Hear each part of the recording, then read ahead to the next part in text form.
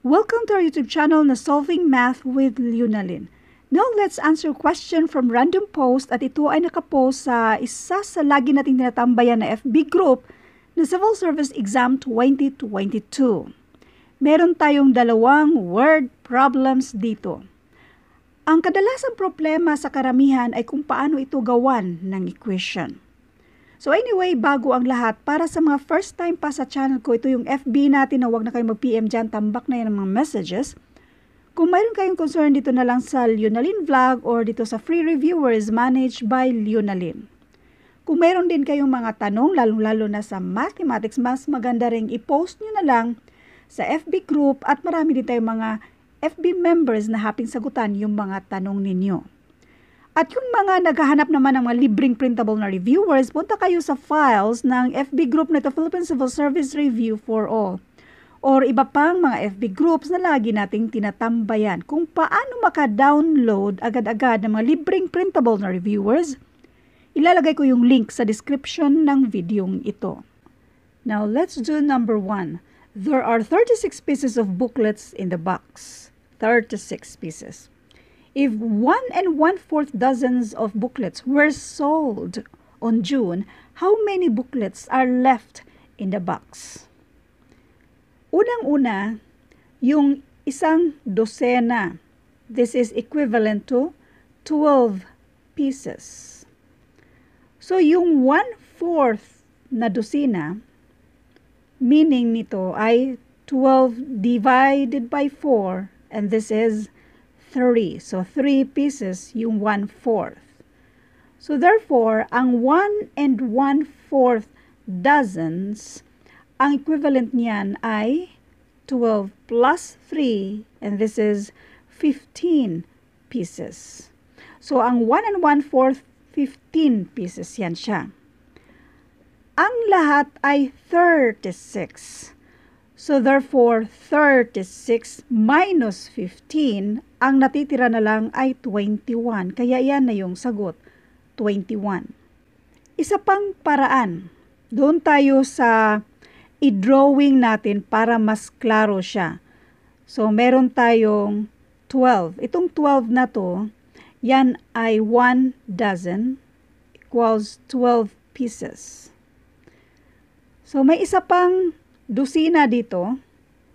So, this is isa pang 12. At isa pa kasi 36 sila lahat. 36. Ngayon, ang nabenta ay isang dosena at yung 1/4 na dosina. So, bali hatiin natin ito sa 4. 1, 2, 3, 4. So, ang nabenta, 1 dozen at itong 1/4. Yan yung nabenta. Ang tanong, how many booklets are left in the box? Ito na yung natira. So, i-count natin. 1, 2, 3, 4, 5, 6, 7, 8, 9, 10, 11, 12, 13, 14, 15, 16, 17, 18, 19, 20, 21. 21 lahat. So, kaya ang tamang sagot dito ay 21. Next. What number, when increased by 60% of itself, equals 88? Marami na tayong mga na-upload na kahalintulad nito. Let n for that number. Increased.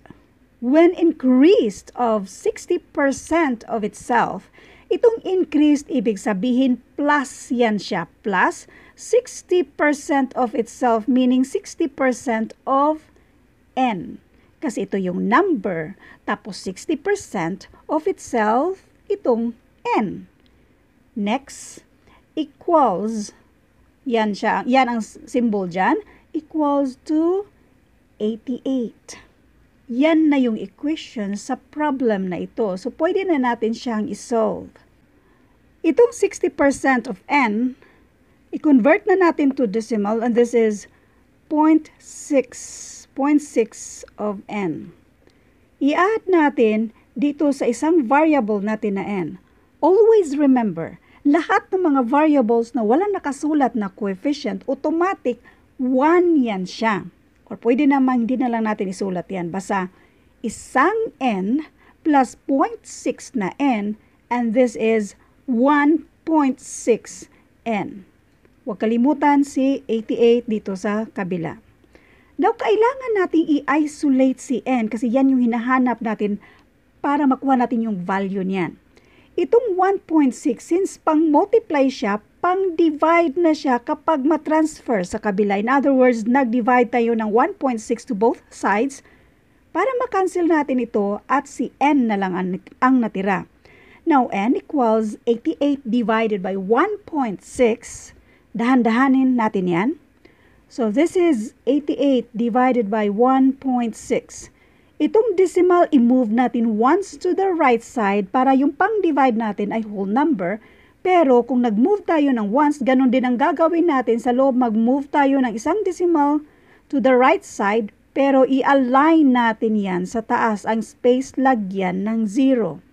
So ngayon, 88 divided by 16, and this is 5. 5 times 16 equals 80. 88 minus 80, this is 8. Bring down mo yung isang 0. 80 divided by 16, and this is 5. 5 times 16, 80. So 0 na yan siya. Kaya ang sagot dito ay 55. Letter A. Now, let's double check kung tama ba na 55 ang sagot dito. Ang value ni n ay 55. So, 100% of 55 plus 60% of 55, 60%. Ma'am, bakit mayroon ka 100%? Okay. Kung ayaw nyo ng 100%, ganito na lang. Pero pareho lang yun ha. 100% of 55, 55 lang din naman. What number when increased by 60% of itself? So yung number na yan ay 55. Increased, plus yan siya.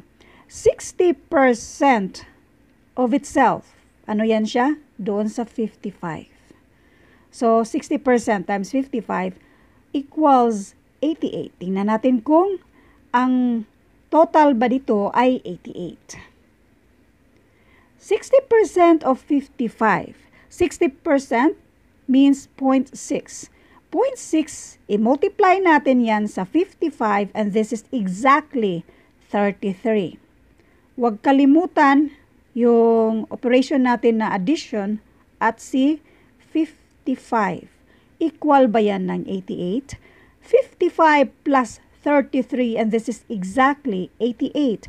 Therefore, equal sila, meaning tama yung sagot natin na 55.